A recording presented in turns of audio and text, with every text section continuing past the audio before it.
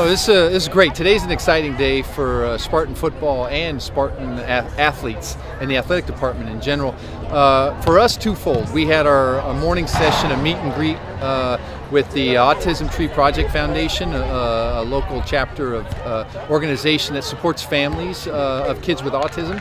And I think it's really important for our players to be involved in the community, and this is one aspect of a way to be out and about and make a difference. When that ended, we started the entire athletic department field day, where athletes from all sports across the board come here in Spartan Stadium, and we have I think 6 or 8 stations, and basically set up an interaction as well. Learn some skills of a possible sport, but also get to know the athletes. I certainly saw our players have a good time going through the stations, and all the athletes, I commend them and I thank them for their outreach and willingness. And I think that's such an area that we can make a difference, and I'm appreciative of all the athletes.